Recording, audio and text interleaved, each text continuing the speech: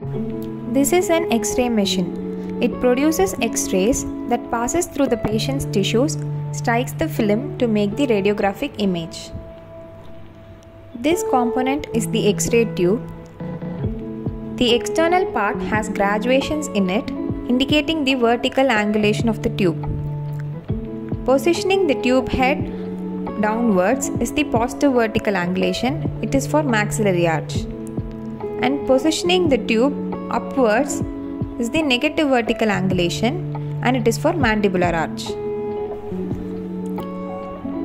This is the inner part of the X-ray tube, which has the cathode and anode within an evacuated glass envelope.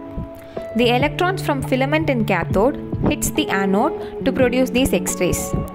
It also has aluminium filters which eliminates the low energy photons, and collimator which reduces the size of X-ray beam.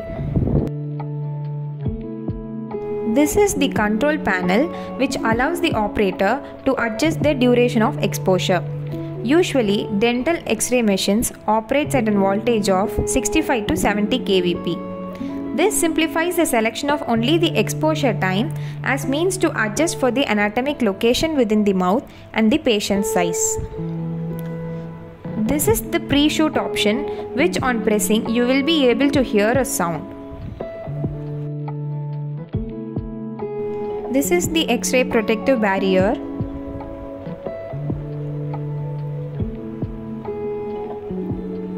And now this is the remote to shoot the X-ray, which on long press you will allow the X-ray to reach the film.